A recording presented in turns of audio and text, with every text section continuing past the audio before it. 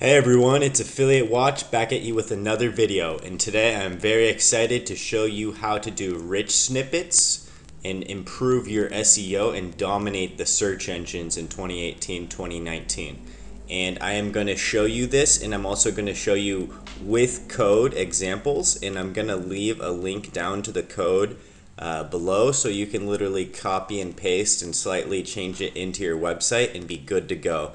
I'm also going to show you how to validate these tags, and I'm going to show you the different options out there. So let's get down to it. Let me show you what we're going to do today. So we're going to do two different rich snippets. So if you search a big company, usually you'll see something like this. I searched DigitalOcean, and you can see the CEO, when it was founded, the headquarters, the number of employees, the founders, as well as all the social profiles.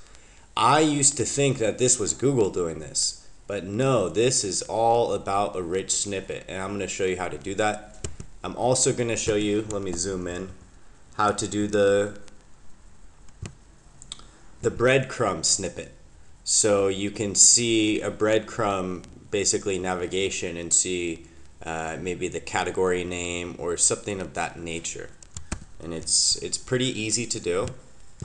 And once you're done with it, you're going to want to go to Search Console, and you're going to want to refetch your site, and after a few hours it should pop up. I just uploaded mine, so nothing's popped up yet. And then this tool right here, if you search Structured Data Testing Tool, this is how you can test. And you can test with a URL. However, if you're just working on it, you usually want to test your code before you send it live to your live URL. So you can also paste your code here if you click the code snippet tab. And let me show you the code. So this is going to go on every single page of my website. This is the organization snippet. This is what I just showed you with the DigitalOcean example. And you're going to put your organization name or your company name. In this case, it's Affiliate Watch. That's our company. And we're going to put our URL, which is affiliate.watch, and then a link to our logo, the founding date, and then this same as array. This is all your different social URLs. And I do want to mention something important. You can search like Google organization, rich snippet, social supported profiles, or something of that nature on Google, and they'll tell you all the different networks they support. They don't support every network. However, they say it does not hurt to put it because they may support the networks in the future. For example, it did not show that they were supporting Medium. However, Medium is growing really quickly, so I listed it there anyways. In case Google decides to show Medium in a few months, mine's already done. And this right here, you can also add the founder names. You can add a lot more info. I'll show you how to do that. This is just a very simple example. And I put this in the footer file, so it goes on every single page of the website. And then this is the breadcrumb example. And you can see the syntax is slightly different, but what we always see is we see the context will always say schema.org, and then the type is the schema type. A schema is basically like a data type, and how we're going to map certain data. And the internet has decided to build certain standards and types. And there's actually a lot of different types I'll show you in a second. And so this is just one of them. It's the breadcrumb type. And you basically put the position of the breadcrumb. So number 2, number 3. And so this will be the home page, number 1.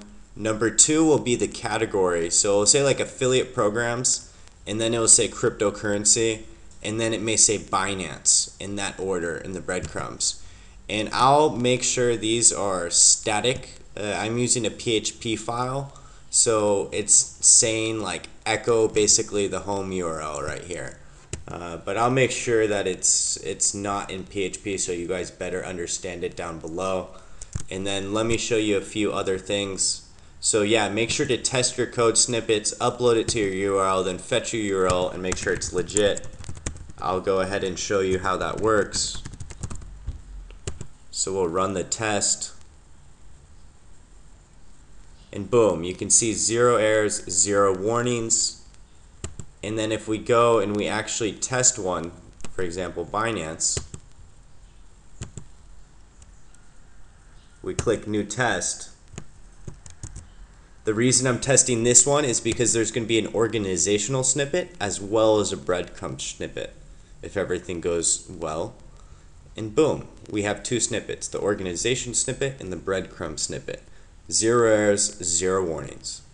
And let me show you all the different schemas you can use. So you want to go to schema.org, and let me actually go back to the home page. And you're going to click schemas in the menu. And there's actually 598 types, almost 600 different types, which is just absolutely crazy. I highly recommend you click full list of types shown on one page, or you can check out some of these very popular and most commonly used, like how to do a review or a local business. There's many different snippets for events, anything, but you can click full list of types, and you can come down here and you can see all the different ones you can use. And if we go to organization, let me see, and we click organization, that's the first snippet we did. This will show you all the different properties you can add. So we could take address, for example,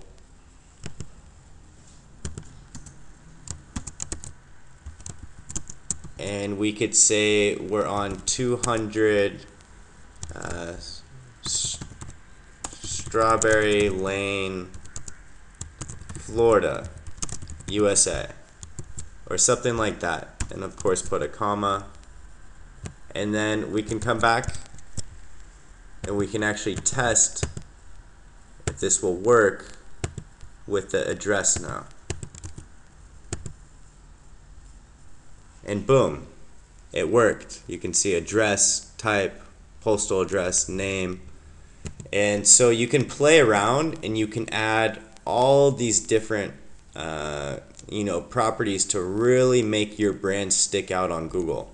So and then also one other thing I wanted to mention, just because schema.org has 598 types does not mean Google supports all of those. So you need to go on Google and search Google rich snippets and kind of play around and see which ones they do support, and then figure out which ones you want, and then use schema.org to really build it out.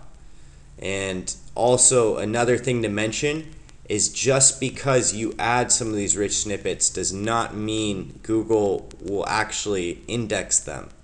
Nothing is guaranteed, folks. However, if you don't play the game, you're not going to win the game.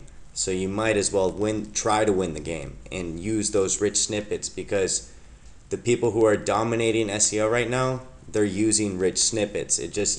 When you see something like this, like carousel with the nice photo and the reviews, how are you even going to compete with just text? You're not. You're going to get kicked. You need to use rich snippets if you want to crush your competitors, and very few people are actually using them. So it's still very early in the game.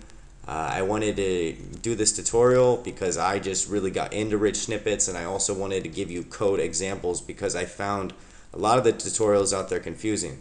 So if you like this video, make sure to like it, make sure to comment, make sure to subscribe. Let us know what snippets you plan on using. Leave your knowledge down below, and I'm going to keep pumping out these more videos. And make sure to check out affiliate.watch. That's our platform that lists the best affiliate programs out there. Peace out.